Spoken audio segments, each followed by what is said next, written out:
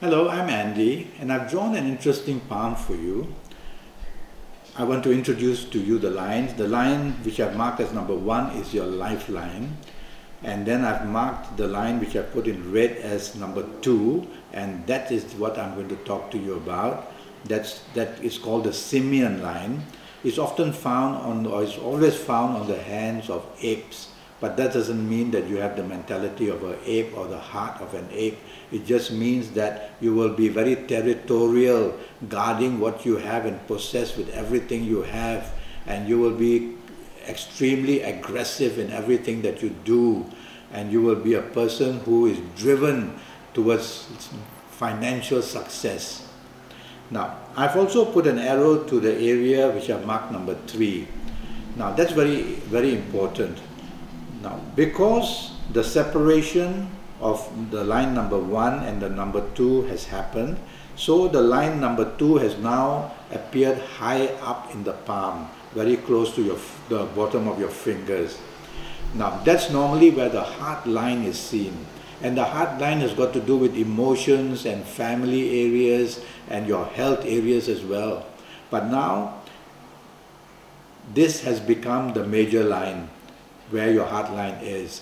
And underneath there should be a line which is normally called the head line, but that has disappeared. So your head line and your heart line has merged, and it is preferring to be in a place where the heart line is. That means that you are emotionally driven and over emotionally driven, oversensitive, and you will be a person who will act in terms of brilliance sometimes, in terms of imagination and using your talents through imagination. But you will tend to lack the area of common sense, and you will tend not to use logic. You will be driven by a mentality which is ruled by imagination. And of course your imagination can be very good because it's a line that goes right across your palm, making it the most important line of your palm. And therefore financially you can gain very well. You'll be a person driven by money, materialistic stuff, and be a person often known as sometimes very greedy, or a person who is over possessive of what you have, even in terms of your partner, and a person who is oversensitive to anything, whether it's criticism or whatever, and so it builds up a very strong ego as well. Now, because of this mark where I've marked number 3, it shows that you will be a totally independent person. You are not going to be under anybody's thumb. You are not going to allow anybody to control you in any area of your life.